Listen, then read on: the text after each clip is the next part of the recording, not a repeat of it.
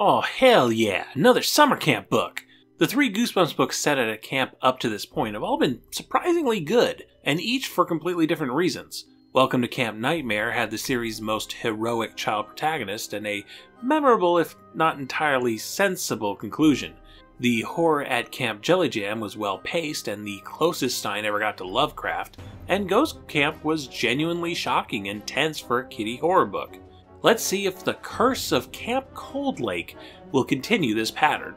Our protagonist today is Sarah Moss, and she does not care for the outdoors, not one little bit. So when her parents send her and her brother Aaron off to summer camp, she isn't too pleased. Not just any old summer camp, it's Camp Cold Lake, which focuses exclusively on water activities. Swimming, boating, skiing, that kind of stuff. And the thought of having to go into gross, natural lake water makes Sarah's skin crawl. I took one look at the lake here, and I was sick. I knew there had to be horrible things swimming around in the water. Ugly creatures waiting below the surface, thinking to themselves, "Sarah Moss, we're waiting for you. Sarah, we're gonna rub our slimy bodies on your legs when you swim, and we're gonna chew off your toes one by one." Yuck. Why do I have to swim in slime? So yeah, Sarah is going to be one of those Goosebumps protagonists that complains all the time and is a bit of a brat, but I don't know, something feels different this time around. Usually these kind of characters feel like an adult writing out the temper tantrums they see out in the world without any attempt at context or empathy. These kids are brats because kids do brat things sometimes, which unfortunately makes them very unfun to read. Sarah is a bit bratty, yes, and at a certain point she crosses the line, and we'll get to that, but for once it really feels like we're seeing things from her perspective, and what comes off as selfish, mean-spirited behavior is revealed to be more of a lack of social cues and clumsiness. When Sarah arrives at her bunk, she sees that her bed is right under a window that bugs could get in through, and she freaks out, demanding that somebody trade beds with her before she's even introduced herself to the other girls in the cabin, Brianna, Meg, and Jan. Instead of reassuring Sarah or coming to an intelligent conclusion, their camp counselor just shrugs and forces the girls to readjust beds, separating friends Brianna and Meg. Sarah's immediately on a bad foot with these girls, made worse when opening what she thinks is her bag, only to discover that it's Jan's bag, revealing her asthma inhaler, a condition she was trying to keep secret from the rest of the camp so she could participate in the more strenuous activities. Sarah just keeps stepping on those rakes. "Did you lose weight over the winter?" Brianna asked Meg. "You look great. Really, Meg?" "I lost a little," Meg replied. She sighed. "But I didn't get any taller." "I grew about a foot this year," I chimed in. "I'm the tallest girl in my school. Everyone stares at me when I walk through the halls." "Boo-hoo," Meg said sarcastically. "You really got it tough. Would you rather be a shrimp like me?" "Well, not really," I replied. Oops. I realized I just said the wrong thing. I saw a flash of hurt in Meg's eyes. Why did I say that? I asked myself. Why do I keep putting my foot in my mouth? Throughout the book, Sarah is failing to recognize social cues. She has trouble paying attention to people talking. She gets really loud at sudden moments. Now, I do not think this is R.L. Stine's intention, but to me, Sarah reads as having some level of neurodivergency. I'm not sure I'm qualified enough to diagnose it as autism or ADHD or something like that, but she's clearly built different in a way that motivates her behavior. She isn't like Evan from Monster Blood, who's just a loud, obnoxious brat for its own sake. Sarah is trying the best she can, and she simply can't do better. To my surprise, I found myself empathizing with her through most of the book, and felt bad for her when the other girls in her cabin started playing mean pranks on her to get even. They scare Sarah into thinking some boys threw fireworks into the fire pit and the whole thing is going to explode. They drop a snake down her shirt. These three girls have been wronged by Sarah, but they don't recognize that these were unintended results because of how Sarah perceives and reacts to things. And so they're all, "This means war." And that is such an intense idea on its own. A book about a neurodivergent young girl, isolated at a summer camp, out in the wilderness which she cannot cope with, accidentally making enemies with her bunkmates because they don't understand her nature, and being stuck in this situation for weeks. That's a heck of an emotional thriller all by itself. It does break apart a bit when Sarah decides to actively antagonize her bunkmates by scooping up a bunch of spiders and putting them in Brianna and Meg's beds. This is that moment too far I mentioned earlier, the moment when Sarah goes from confused and abrasive to scary pranks, because Stein loves his scary pranks.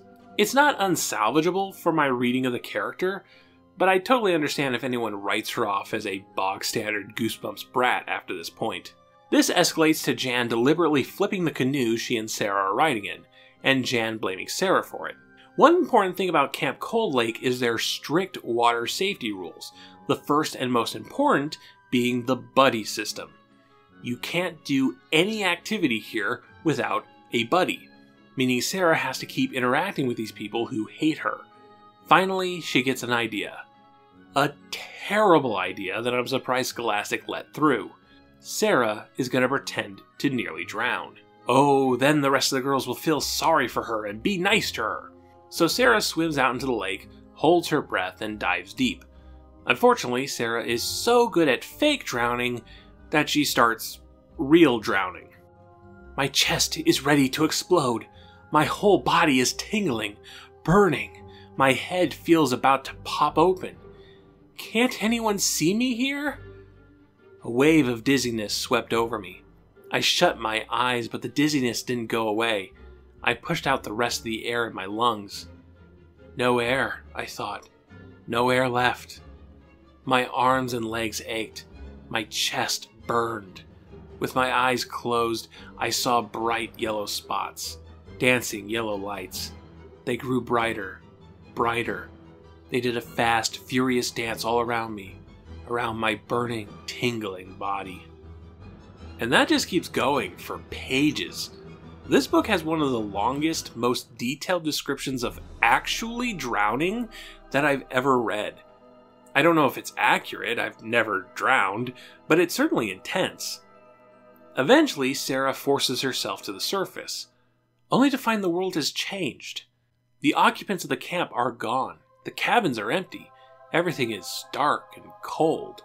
The leaves have fallen off the trees and there's a light snow falling. This world is impossible. This world is death. For real, this is basically the afterlife and Sarah basically died. This is my favorite part of the book. This camp purgatory has major Silent Hill vibes, and this book came out 2 years before the first Silent Hill game. Sarah wanders around this twisted version of Camp Cold Lake in a panic before stumbling on a mysterious young girl named Della. She had long curls of white blonde hair that flowed down the sides of her face. A pretty face, delicate and pale, so incredibly pale. "I've been waiting for you, Sarah," she said. Her voice was a sigh, a whisper. "Excuse me?" I cried. "Waiting?" She nodded. Her hair fluttered with every move of her head. "I can't leave without you, Sarah. I need a buddy."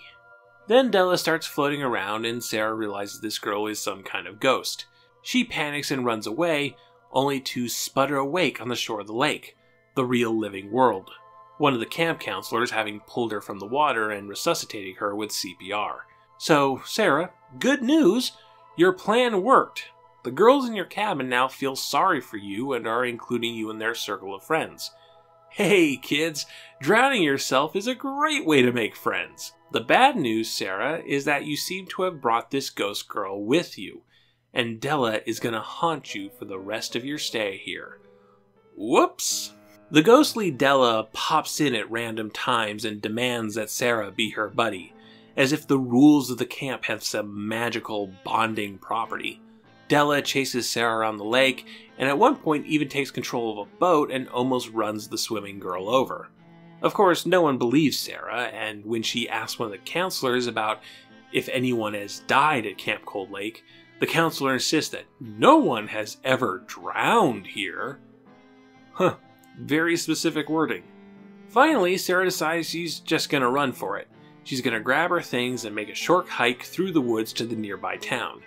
She ends up thoroughly lost. at which point Della shows up. This was all part of her plan, you see. Scare Sarah away from the water and into the woods. Della never drowned. She never claimed to have drowned.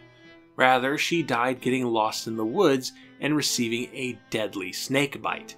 And that's what's going to happen to you, Sarah. Della holds out a dangerous snake, ready to kill Sarah for good this time. But then, no! Sarah is not your buddy! A voice rang out. I tried to turn toward the voice, but I couldn't move. I felt the snake tighten its hold on my legs. Brianna! I cried. What are you doing here? She hurried out from behind a clump of tall reeds. With one quick motion, she grabbed the snake in one hand, slid it off my leg, and tossed it into the trees. Brianna raised her eyes up to Della. Sarah can't be your buddy because she's my buddy, Brianna shouted. Della's eyes grew wide. She cried out in surprise. She grabbed the tree branch to keep from falling. You, she exclaimed, what are you doing here? Yes, it's me, Brianna shouted up to her. I'm back, Della. You tried to do the same to me last year. You tried all summer to make me your buddy. You terrified me, didn't you, Della? You didn't think I'd come back, but I did. I came back to camp this summer to protect the next girl. Now this is a fun twist. When Brianna declares she came back to save whoever Della would prey on this year, Sarah feels emboldened and says she'll come back next year to save the next girl. With Sarah now having a buddy, Della has no power here and shrinks back to her underworld. What a fun ending. It really wraps up Sarah's issues with finding friends, a shared trauma bringing two girls together.